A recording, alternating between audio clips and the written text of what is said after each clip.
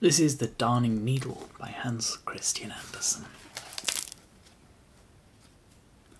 Once upon a time, there was a darning needle who imagined she was so fine that really she was a sewing needle. "Be careful and hold me tightly," she warned the fingers that picked her up. "Don't drop me. If I fall on the floor, you may never find me again. That's how fine I am." "That's what you think," replied the fingers, and squeezed her around the waist. "Look, here I come with my train," said the darning needle, and she drew a long thread behind her. But there was no knot in the thread. The fingers aimed the needle straight at the cook's slipper, where the upper leather had burst and had to be sewed together. "My, what vulgar work," sniffed the darning needle. "I'll never get through. Oh, look out, I'm breaking in two." And just then she did break. "I told you so," she said. "I'm much too delicate." Well, she's no good now, thought the fingers, but they had to hold on to her all the same, for the cook dropped a little sealing wax on the end of the needle to make a head, and then she pinned her kerchief together with it in front. "Look, now I'm a breastpin," said the needle. "I knew perfectly well I'd be honoured. If you are something, you will always amount to something." And she laughed, but it was inwardly, because no one can ever really see a darning needle laugh. There she sat on the cook's bosom, proud as if she were in a state coach, and looked all around her.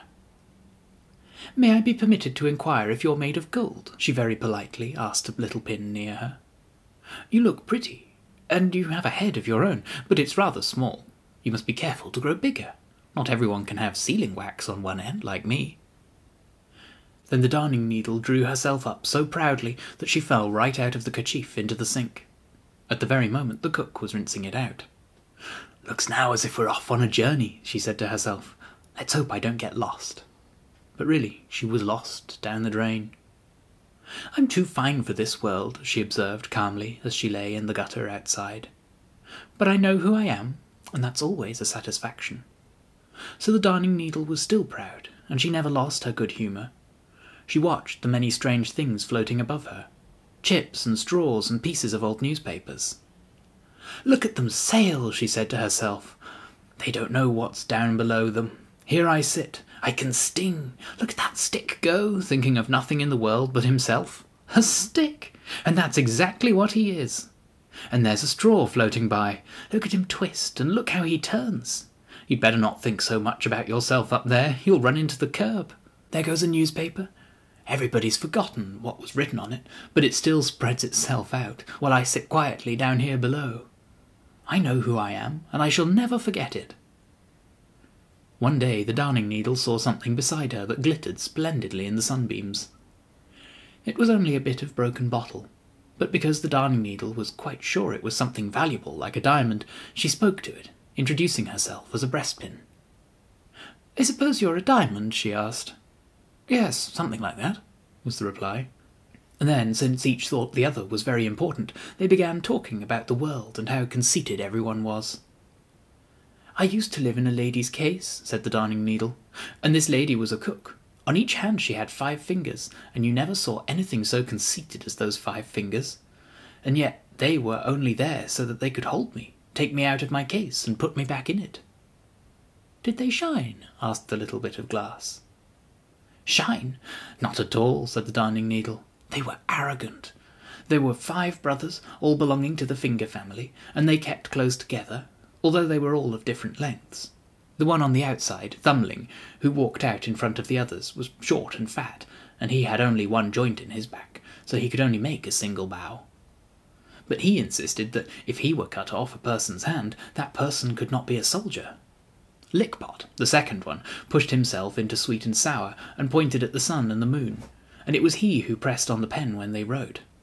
Longman, the third, looked over the heads of the others. Gulbrand was the fourth. He always wore a golden belt around his waist, and little Peter Playfellow didn't do anything at all, and was very proud of it. They did nothing but brag all the time. That's why I went down the sink. "And now we just sit here and glitter," said the little bit of broken bottle. But just then a flood of water came rushing down the gutter, so that it overflowed and swept the bottle glass away. "See now, he's been promoted," remarked the darning needle. "But I'm still here. I'm too fine for that sort of thing, but that's my pride, and that's very commendable." so she sat up straight, lost in many big thoughts. I almost think I was born a sunbeam, I'm so fine. Besides, the sunbeams always seem to be trying to get to me, under the water. I'm so fine that even my mother can't find me. If I had my old eye, the other one that broke off, I think I might cry about that. But no, I think I wouldn't cry anyway. It's not at all refined to cry. One day some street boys were grubbing in the gutter, looking for coins and things of that sort. It was filthy work, but they were having a wonderful time. "Ouch!" cried one as he pricked himself on the darning needle. "You're a pretty sharp fellow." "I'm not a fellow, I'm a young lady," replied the darning needle. But of course they couldn't hear her. Her sealing wax had come off, and she'd turned black. But black always makes you look more slender, and she was sure she was even finer than before. "Look!" cried the boys. "Here comes an eggshell sailing along." And they stuck the darning needle fast into the shell. "White walls, and I am black myself," cried the darning needle. "That's very becoming. People can really see me now. I only hope I'm not seasick. That would surely break me." But she wasn't seasick, and she did not break. It's a very good protection against seasickness to have a steel stomach and to remember that one is a little finer than ordinary human beings. Oh, yes, I'm all right. The finer you are, the more you can bear. Crack went the eggshell at that moment, for a heavily loaded wagon ran over it. "Goodness, I'm being crushed," cried the darning needle. "I'm going to get really seasick now. I'm breaking! I'm breaking!" But she didn't break, though the wagon went over her. She lay at full length along the cobblestones, and there we'll leave her. What do you make of that story? I don't know what I make of it. Let's pick another. Let me know in the comments what you made of that.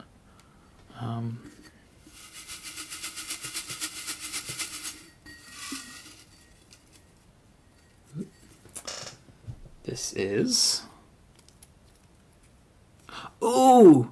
Oh, so I really wanted to record this one back when I started doing this, because we had a fantastic winter over here. This is the Snow Queen next week. I would love to have sat outside and recorded that in the snow, but I can't. So I'll just record it normally. Oh, I'm excited. It's a big one. Ding. Thanks for watching. I hope you've enjoyed. It's lovely seeing the comments that I've been seeing over the last few days, actually. There's been a sudden influx of commenting and things. It's nice. Yeah, continue to do so. It's lovely. Subscribe, let me know you're following. I'll see you next week with the Snow Queen.